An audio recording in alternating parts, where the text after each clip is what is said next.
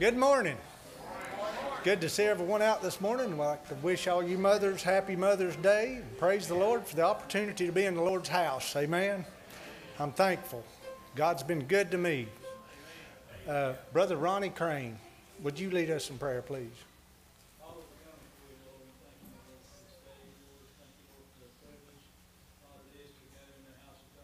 Yes.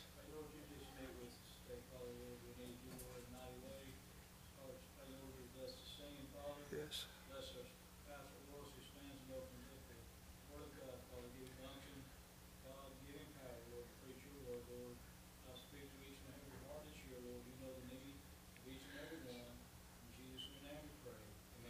Amen. Folks, good to be here. We've got some young folks that's going to come down this morning. Open that door, brother, and let them in.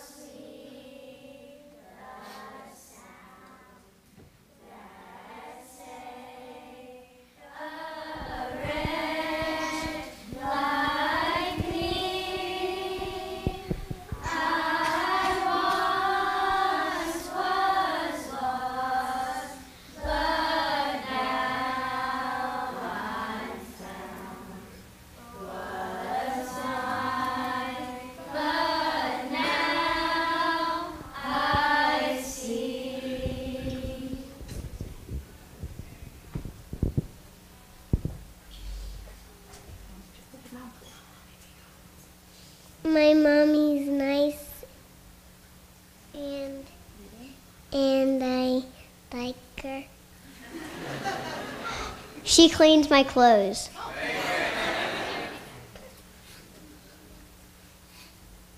I love my mommy because she loves me.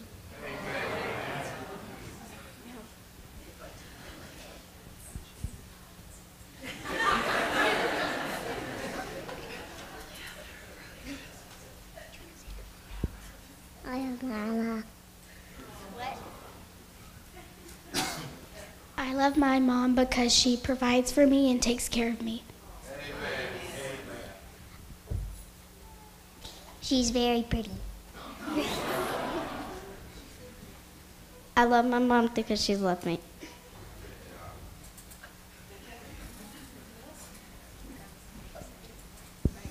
I love my mom because she helps me with my homework and she's smart and sweet.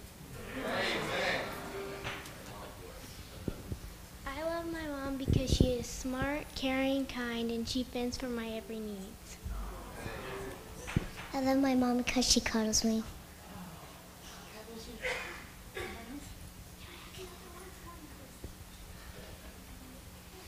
And I love my mom because she shares the gospel with me.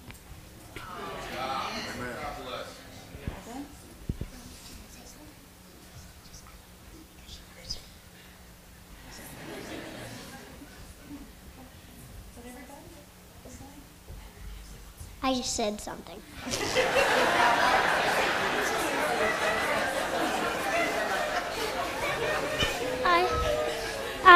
I love my mom because she takes care of me and she loves me.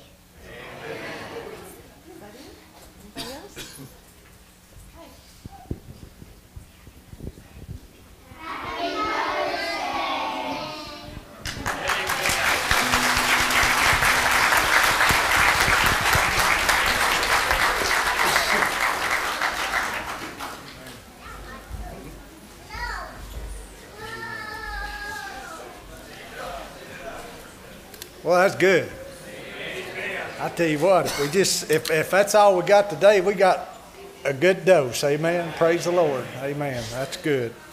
And that Amazing Grace, that went right with our Sunday school lesson this morning. It's like it was just put together, wasn't it? If you would, stand and get your All-American Church hymnal. Let's turn to page number 84, Mansion Over the Hilltop.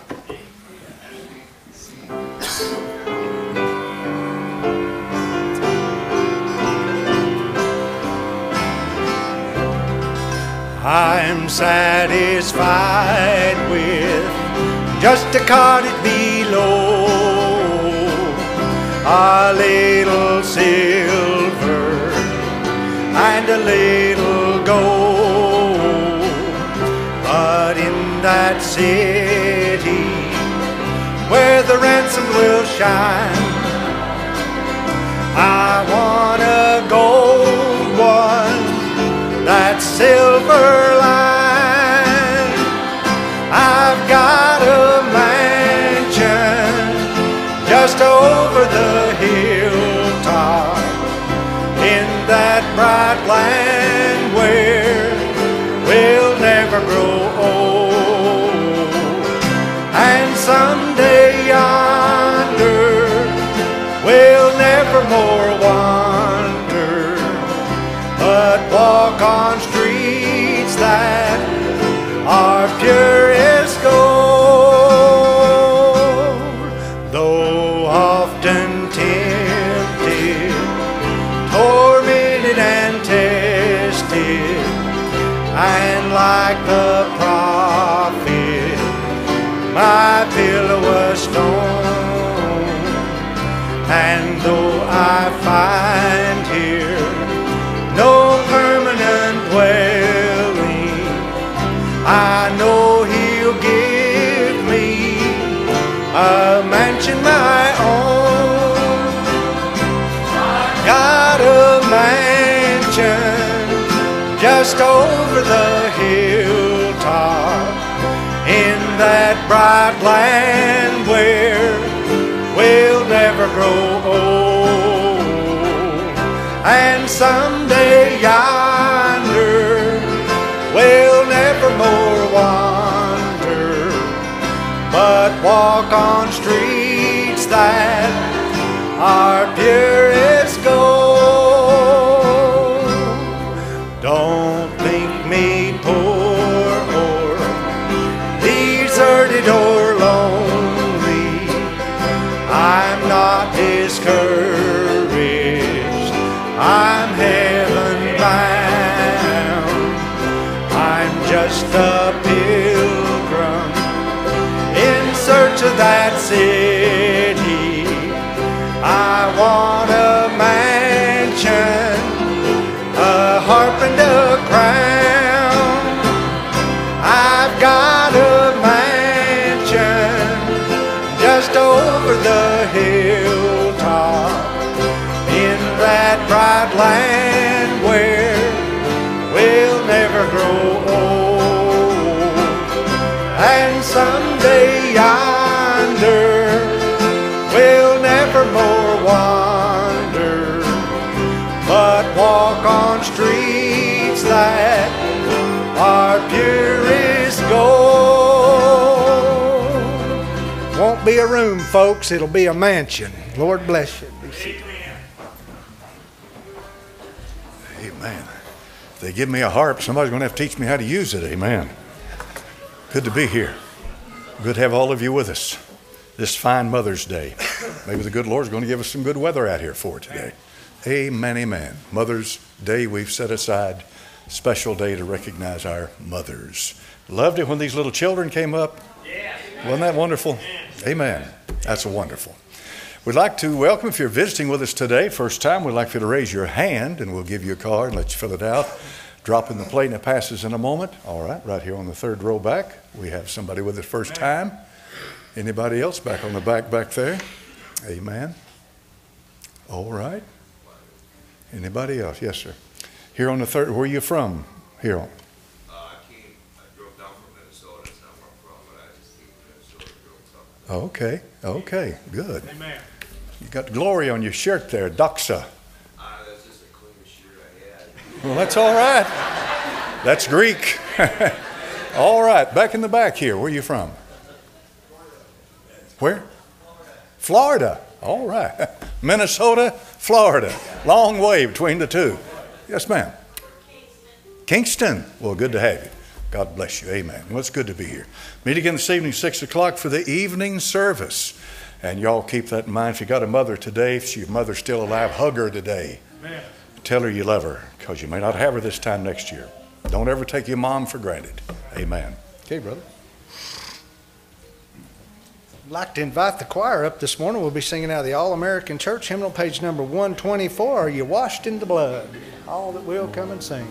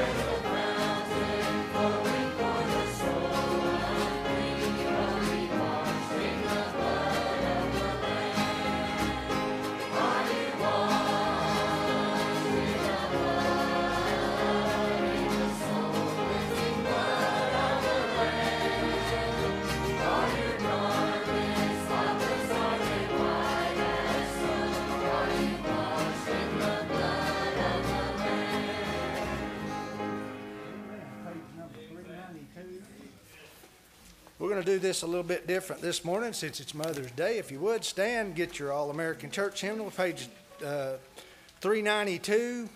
We're going to do this first verse. We're going to let the pianist start us off. Ladies only. We're going to get them started. Ladies, sing that as unto the Lord.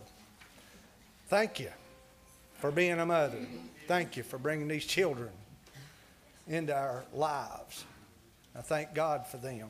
But we'll start off with that on the second verse. Everybody will join in just like we normally sing. So, Go ahead, sister.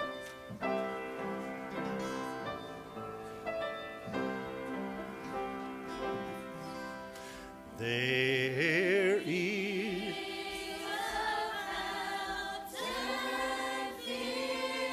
all ladies. Sing out, ladies.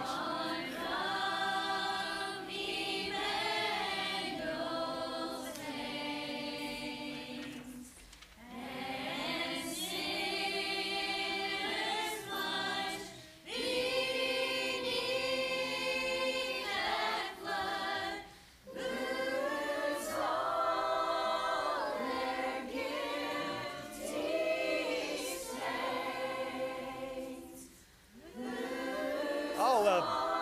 Amen.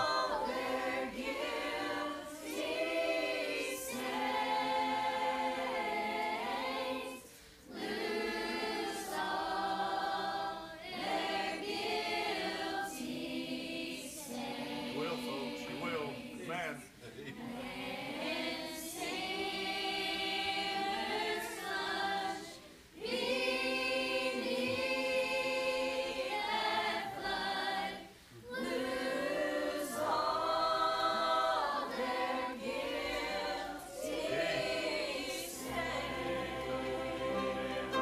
Everybody, the dying thief rejoiced to see that fountain in his day, and there may I, though vile as he wash all my sin away. Wash all my sin away. Wash all my sins away. And though vile as he, wash all my sins away. Ere since by faith I saw the stream of flowing wounds supply, redeeming love has been my theme and shall be till I die, and shall be till I die.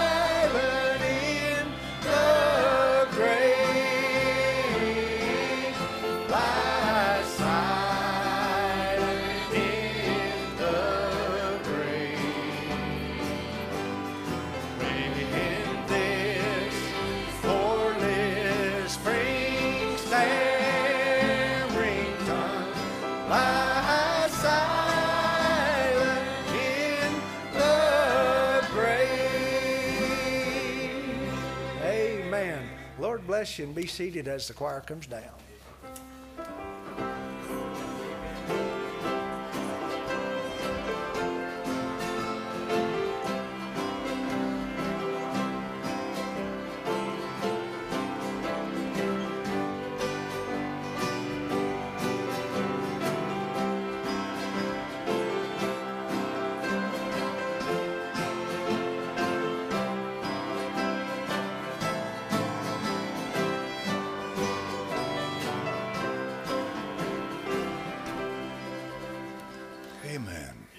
There's a term used in the Bible. It's called the virgin daughter of Zion. It's used to, I suppose, to compare Israel with the rest of the world, because it is there that God ordained what a family is about. And he told them how a family should operate, how they should be, how they should relate to each other. If you want to know where aunts and uncles and brothers and sisters and all of that came from, came straight out of the Old Testament Jewish Bible. Amen. We'll be preaching about that in a minute. We'll recognize our mothers in here this morning, though. Would you stand this morning? All the mothers, would you stand up here? We've got something for you out in the foyer. We want you to know that, and we want to give you a hand.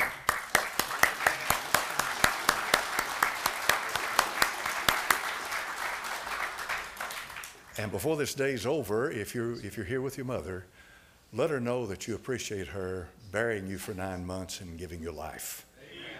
That she didn't kill you, that you're alive. Amen. And she may have wanted to a few times after you were born, but she let you live. Amen. All right, let's have the ushers come up. We'll take up the morning offering.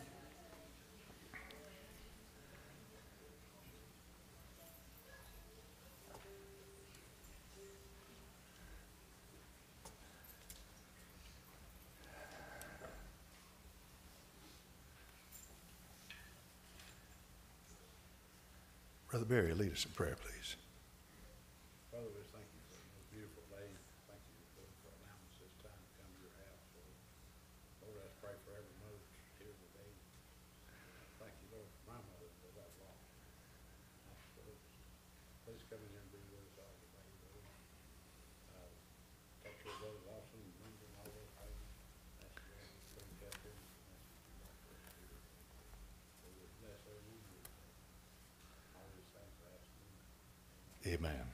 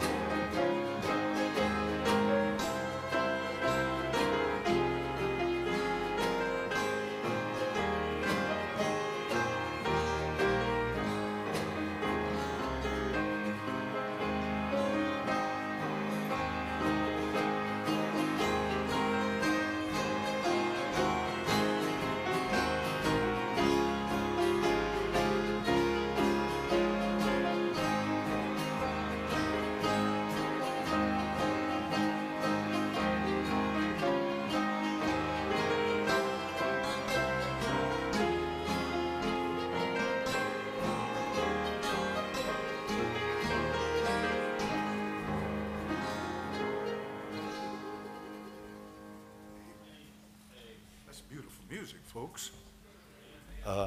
We have this morning Brooklyn and Dakota going to be singing for us.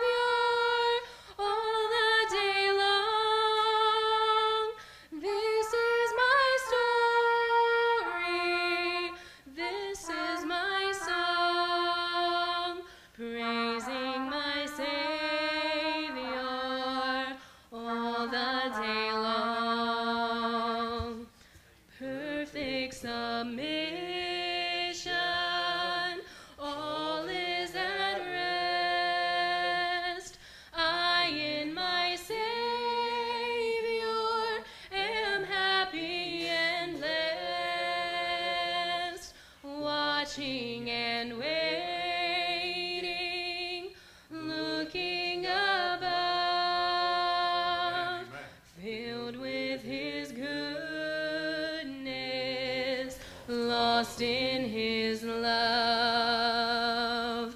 This is my story. This is my song, praising my Savior all the day long. This is my story. This is my song, praising my Savior all the day long.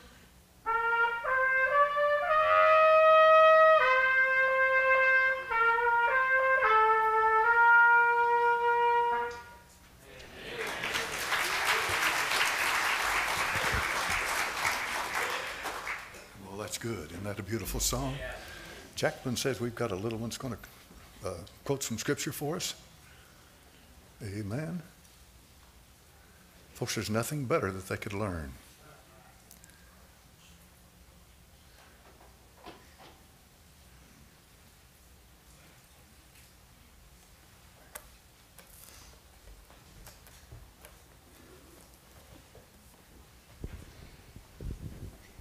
Philippians 4, 6, and 7. Be careful for nothing, but in everything by prayer and supplication with thanksgiving, let your requests be made known unto God. And the peace of God, which passeth all understanding, shall keep your hearts and minds through Christ Jesus.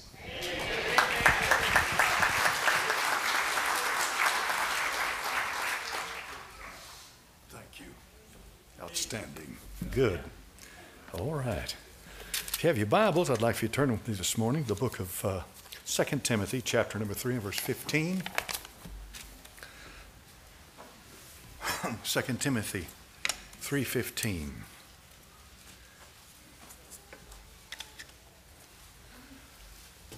Apostle Paul is addressing young Timothy, his son in the faith, he called him. And in 2 Timothy 3:15, he said this, From a child thou hast known the holy scriptures, which are able to make thee wise unto salvation, through faith which is in Christ Jesus. Then look at 2 Timothy 1:5. 2 Timothy 1:5. When I call to remembrance the unfeigned faith that is in thee, which dwelt first in thy grandmother Lois and thy mother Eunice, I am persuaded that in thee also. Father, bless this book now. In your name I pray, amen. You can be seated. Now, of course, we're talking about a young boy that was raised in the Jewish faith, absolute, complete Jewish faith. He had a Greek father. So therefore, and we have no indication the father is anything more than just simply a Greek pagan, that's all. And he had nothing to do with the instruction of his son in learning about God, because he knew nothing of the God of Abraham, Isaac, and Israel. But his grandmother and his mother did. And from a child, they began to teach Timothy. And when you look just a little bit into what we're talking about as to what they taught. So what did they teach? Well, they taught, first of all, the Shema. We find that in the book of Deuteronomy, chapter number 6, verse 4 through 9. This is what they taught their children as they grew up. Hear, O Israel, the Lord our God is one Lord. And thou shalt love the Lord thy God with all thine heart, and with all thy soul, and with all thy might. And these words which I command thee this day shall be in thine heart. That was the foundation and basis of everything they believed. There is one God, not many, just one God. And then they taught them the Hallel. We find that in Psalm 113. So what is that? Well, it means praise, the word Hallel. And it is associated with hallelujah, praise Jehovah. In Psalm 113 it says this, Praise you the Lord, praise, O ye servants of the Lord, praise the name of the Lord. Blessed be the name of the Lord from this time forth and forevermore. From the rising of the sun to the going down of the same, the Lord's name is to be praised. The Lord is high above all nations, his glory above the heavens. Who is like unto the Lord our God, who dwelleth on high? Listen, who humbleth himself to behold the things that are in heaven and in the earth. He raiseth up the poor out of the dust, lifteth the needy out of the dunghill, that he may set him with princes, even with the princes of his people. He maketh the barren woman to keep house, and to be a joyful mother of children. Praise ye the Lord. Imagine learning that as a child, and you grow up. You've heard the Shema, you've learned it, and now the Hallel. And here's something in here. I want you to notice what he says in verse 6. Who humbleth himself to behold the things that are in heaven and in the earth. That's a loaded scripture. Then there's the Mezuzah. He grew up knowing this. So what's that, preacher? It is to remind the Jews of their obligation toward God.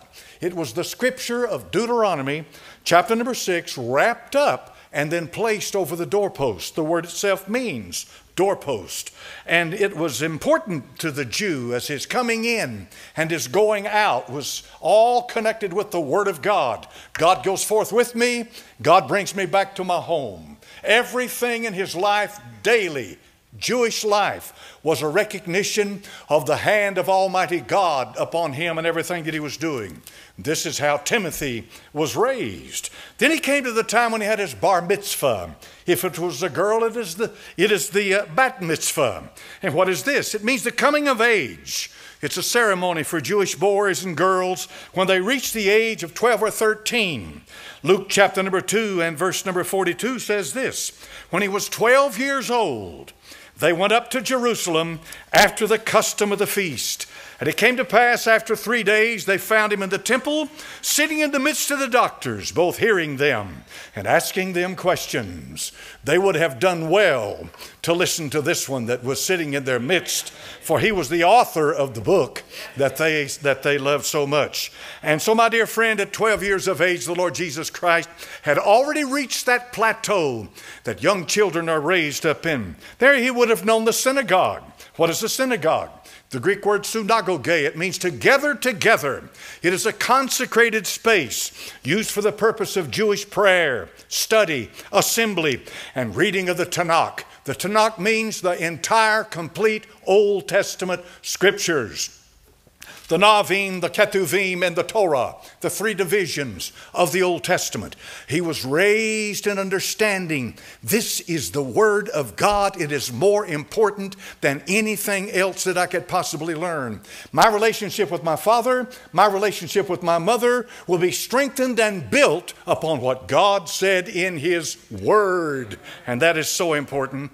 Alfred Edersheim, in the Life and Times of Jesus the Messiah, which I highly recommend, Brother Edersheim was a converted Jew, and he was raised in this. He knew what he was talking about. And he gives us the names that they use for their children as they grow. And at certain ages, as they're growing up into young adulthood, they have a name for that.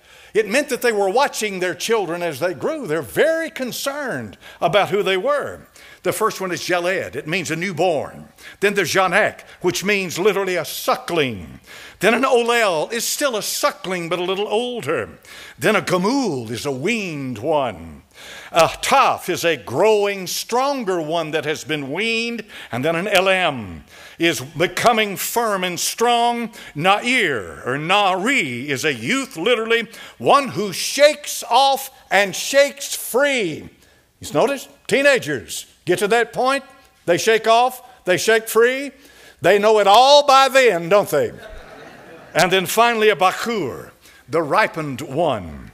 Now imagine people who watch their children grow through these successive stages. Brother Edersheim says this: assuredly those who so keenly watched child life as to give a pictorial designation to each advancing stage of its existence must have been fondly attached to their children. The children, therefore, is the next generation, the foundation, for they well knew that God Almighty brought the woman to the man, and He ordained the first marriage, and that was the basis of civilization. And once you mess the marriage up, you'll never have civilization right again. We have mothers in Scripture. The Bible's full of mothers. I'd be here all day long if I tried to preach about all of them.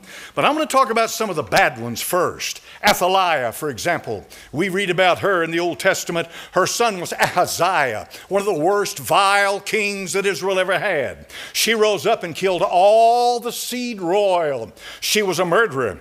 Herodias, you know who she was. She was the one who called for John the Baptist's head on a charger. What a woman. Then there's Lot's wife. Well, what about her, preacher? Lot's wife left her heart in Sodom.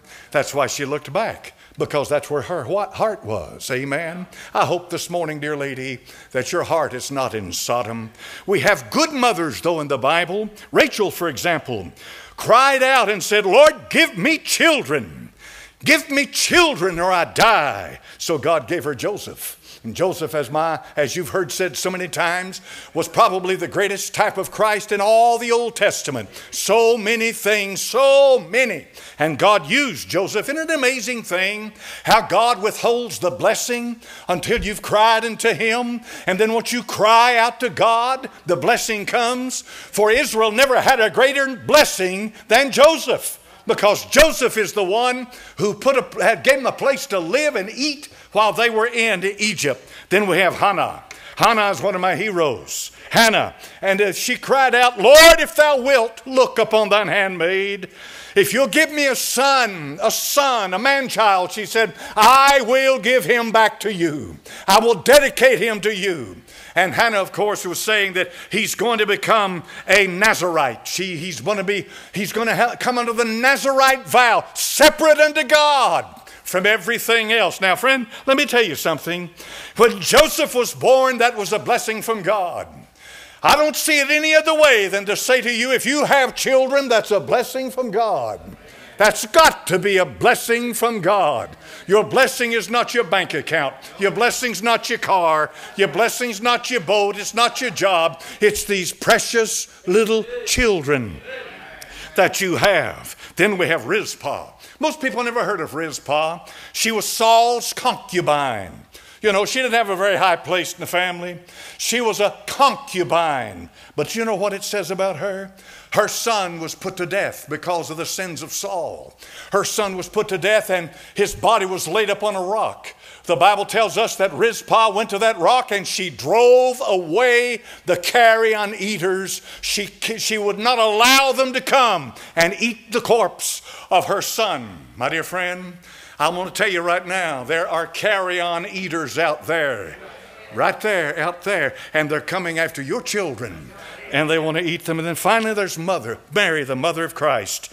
I'd say to you folks this morning, the Baptists have a problem with her. Listen to me carefully. She said, they shall call me blessed.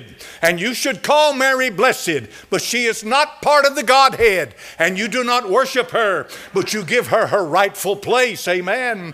At the tomb, at the cross of the Lord Jesus Christ, it was Mary that stood there and looked up at her dying son while he was hanging upon that tree. But when the Lord came to her and said, "Thou daughter of Zion," the virgin daughter of Zion that I'm talking about, he said, "It has come to you that you shall bring forth a son."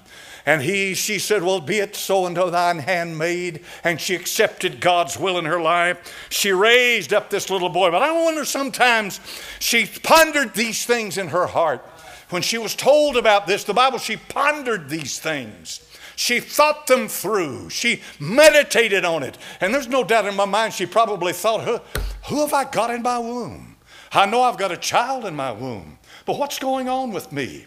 Because nobody before her since has ever carried God Almighty manifest in the flesh in her womb.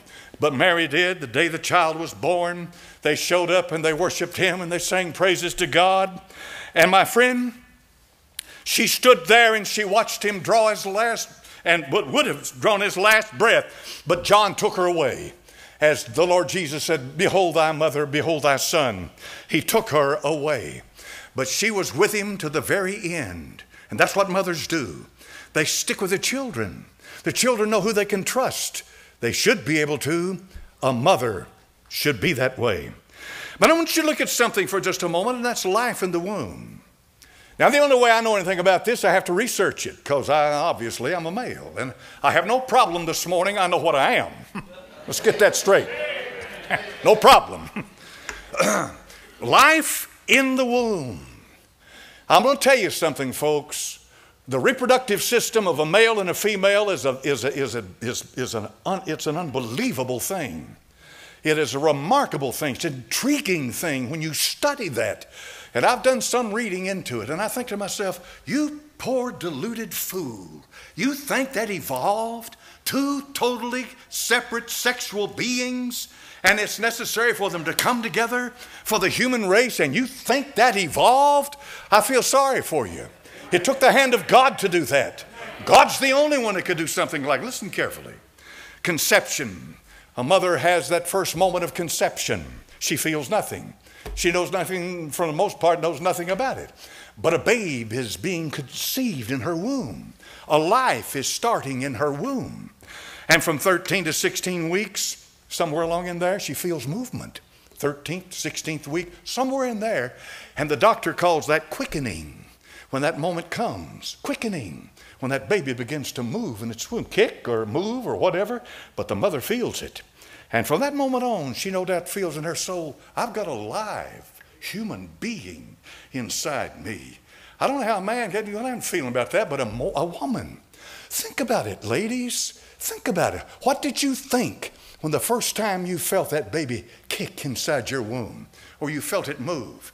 Did you think, this is not me, this is another little person in here? This is a human being that I'm carrying in my womb, and that's the way it ought to be. And this business, this garbage about my body, it's not your body. It's the body of a little baby. But you've got a life inside you, a little human being. They say at 5.5 to 6 weeks, they have an instrument now that can determine the heartbeat. 5.5 to 6 weeks, heartbeat. There's a heartbeat. It's not a glob, it's a heartbeat. There's a little baby in there, and its heart's beating, and they can hear it. And they have the technology to do that now. They can hear that heartbeat. You must be excited, because when the parent hears that, they think, my goodness, that's my baby's heartbeat. My baby is alive, and its heart is beating. The ultrasounds today can show a perfectly formed 3D face. Ultrasounds have come a long way since the beginning. An ultrasound today can show the face of a smiling child with its mouth open, sucking its thumb. That's 3D, but now they've got 4D. Listen to this, 4D technology. 4-dimensional scans build on the technology of 3D scans. The extra dimension is time. Effectively, 4D ultrasounds are moving images of your baby in real time. Listen, as your baby kicks, moves, frowns, grimaces, sucks their thumb, opens their eyes, moves their lips, you will be able to see these movements on the scan as they are happening. Now just digest that for a moment. Digest it. Think about killing a baby that frowns, moves, grimaces, sucks their thumb. Think about that. And think about the fact that when you see this, you're looking at a perfectly formed little face for its time in the womb. And then there's the day of arrival. What a joyous day. When I was born in 1946, nobody knew what was coming. It's a boy! And so they went out and they got ready for the boy. Today, we know long before that if it's going to be a boy or a girl, don't we? Yes, we do. So we know how to prepare.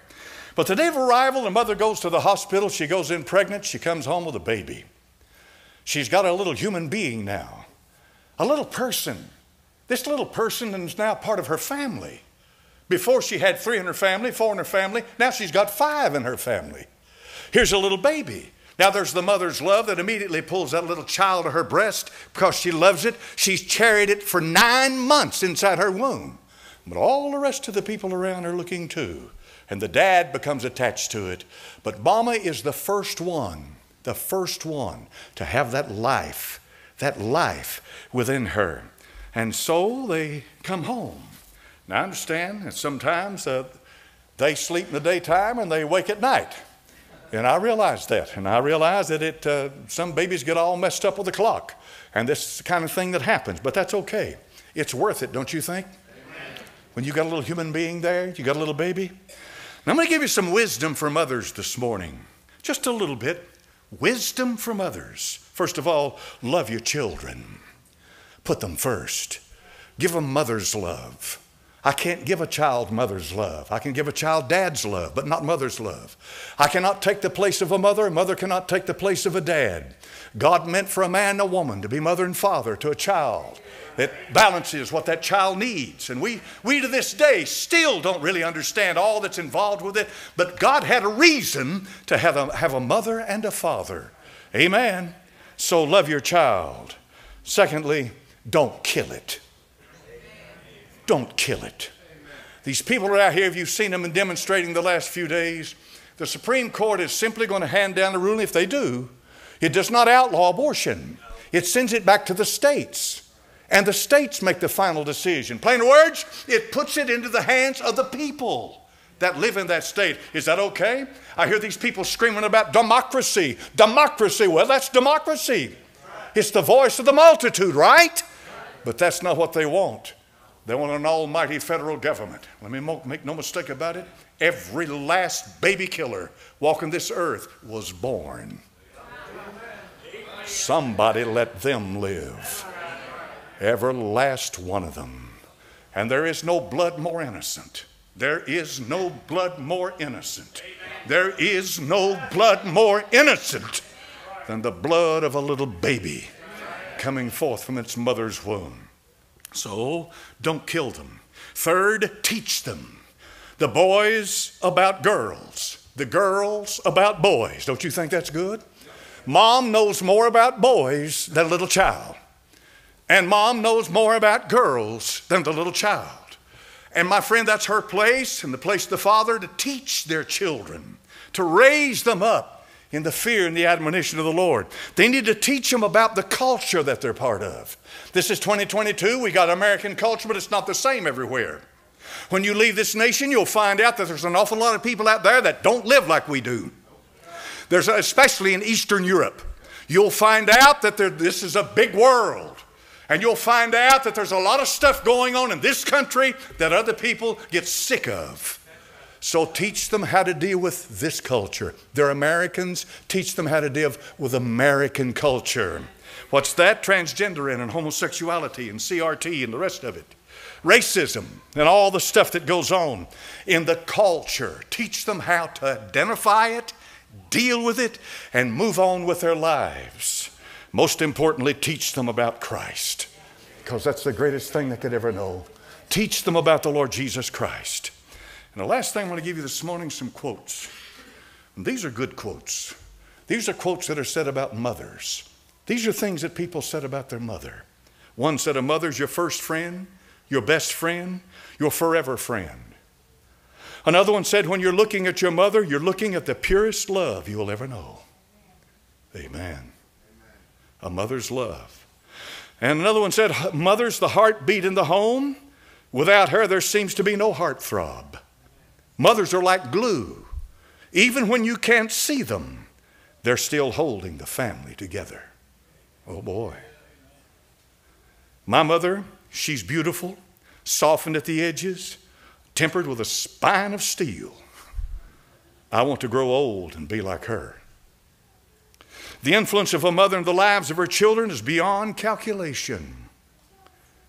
There is no role in life that is more essential than that of motherhood. And then finally, eloquently, Oliver Wendell Holmes says it this way. Youth fades, love droops, the leaves of friendship fall. A mother's secret hope outlives them all. Another way of saying it is, after all the temporal things have come and gone, passed away, there is something that resides in the soul of a mother for her children that has no end, that she presses through it, and she wants the best for you. Moms, you want the best for your children, don't you? Children, obey your parents in the Lord, for this is good. It's a wonderful place that God's given you, mothers. It's a blessed place. It's a gift from God. No man has ever carried a life within him for 9 months, but you have. Folks, look at that mother. You lived in her for 9 months before you came into this world. She went through the valley of the shadow of death to give you life. Rachel died. She brought forth Joseph, but then when Benjamin was born, she died on the way to Ephrathah. She called him Ben-Ani. And Jacob said, no, Benjamin, son of my right hand. And so their grave is there to this day. I've seen it. I've been to the tomb. And Jewish women that want children, that are barren, they go to that grave site of Rachel. They go there. They go there and they pray. And they ask God to give them children. Ladies, has God given you children? What a blessed honor that you have. Our culture has degenerated to the point to where they don't even recognize motherhood now. They call it childbearing people. You see how bad it's getting? Don't let them do you like that. That Bible is thousands of years old. It was around long before America ever showed up. Believe me, it will be around long after America ever existed if the Lord doesn't come back soon. Yes, it will. Mothers, mothers, dedicate your life to the Lord this morning. Your little children need you. They need a love that they can't get in this world. Do you love your children? Consecrate and dedicate your life to Him. Father, I pray in Jesus' name for the opportunity this morning to say a few words about motherhood and how important it is, because you have designed that. You gave us that. That's what you ordained. Adam looked at her and said, her name will be Eve, life spring, the mother of all living. So she was. The heads are bowed this morning. I don't want anybody looking, please, but just for a moment, as we come before God, would you raise your hand and say, preacher, I want to be a better mother. I want to be a better mother. God bless you here. God bless you over there, and God bless you back in the back. I got hands. God bless you over here. God bless you over there. Got hands going up everywhere. I want to be a better mother. Oh, bless your name. Bless the Lord. Thank you, mothers. Thank you, thank you, thank you. How important is a mother? Thank you. Any other mothers in the house today, raise your hand. God bless you back there. God bless you here and over here. Amen. I want to be a better mother. I want to be a better mother. And my motherhood is to my children, not to me, but to them. Anybody raise your hand and say, Lord Jesus, I want to be a better mother. God bless you here. All right, Father. Lord, you know me. I am what I am. But my Heavenly Father, I stand in awe. I have great respect and great love for motherhood. Bless these dear souls. Heavenly Father, answer their prayer today and make them better mothers. Heavenly Father, fill them with the Holy Spirit. God, bless the marriages in this house. May they be strengthened. May they be stronger for the children that you've given to us. In thy name I pray, amen. Stand up, brother. What do we got? Page 394 in the All-American. I surrender all.